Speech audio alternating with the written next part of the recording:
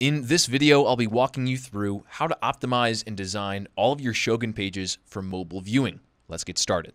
So optimizing all of your web pages for mobile is extremely important. In 2021, mobile is expected to account for 54% of all e-commerce purchases. More than ever, consumers browsing content and purchasing products are doing so using mobile formats. In planning for the future, optimizing for mobile is just as important as optimizing for desktop.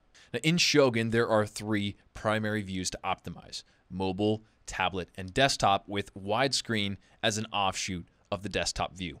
There are a couple ways to optimize content for mobile viewing. The first utilizes columns from Shogun's element builder. And to show how this works, I'll be starting with a blank page. So to start, if you're following along, head over to the element builder on the right side to drag and drop a column element into your blank page. And notice how there are two columns that are automatically generated here. To effectively center content, we'll need to increase the column number to 3.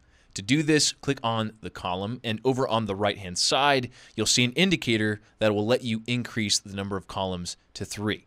This leaves me with a center column that I can use to place something like a title, a subtitle below, and then a button below that, just as an example. Because I've placed each of these elements in the center column, they resize proportionally as I change views into something like tablet or mobile. Now, the second mobile optimization method comes from utilizing Shogun's margin feature. So to show an example of how this works, I'll be using a product page template that I've already drafted. So we're playing around with margin here, and margin helps increase or decrease the amount of space between the different elements on a page that you create. Clicking into any element, scrolling over to the right side, selecting styles, and then scrolling down will allow you to locate the margin metric for any element. To optimize for mobile, you want to utilize the percentage margin as opposed to the pixel margin, represented as PX. Let's say, for example, I wanted to optimize my product page draft for mobile. As you can see, selecting the product box and inputting a margin of 250 pixels from the right and the left makes the content a bit more centered and leaves a bit more room off to the sides. Switching over to a tablet view and a mobile view, however, you can see that a lot of things really don't look too great with this. And that's why utilizing a percentage margin is so important. So let's take the same setup with my product page and change the margin to 10% as opposed to 250 pixels.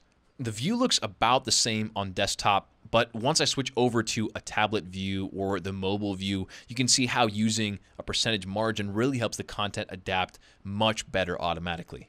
Without using the percentage margin, you'd have to manually adjust margin for each view.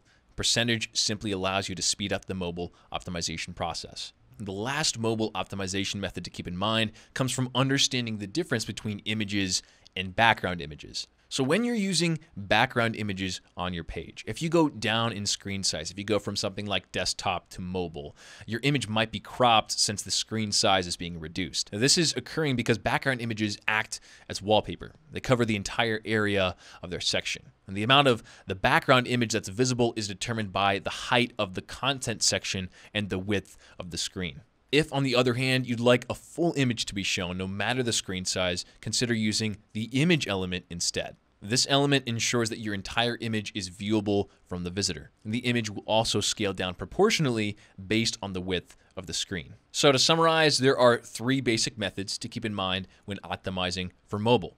Number one, implementing the column element, making sure that there is a center column to place other elements into. Number two, utilizing percentage margin to help content elements scale properly. And three, selecting the right image, whether it be a background image or an image element, to correctly display photos on your site. And again, always remember that you're able to switch views up towards the top of the screen if you want to see what something looks like on mobile or tablet or desktop. That's all for mobile optimization for now. I definitely would recommend playing around with the different elements having to do with mobile optimization, whether it be margin percentages or whether it be background image optimization as well. Thanks so much for watching. I'll see you in the next episode.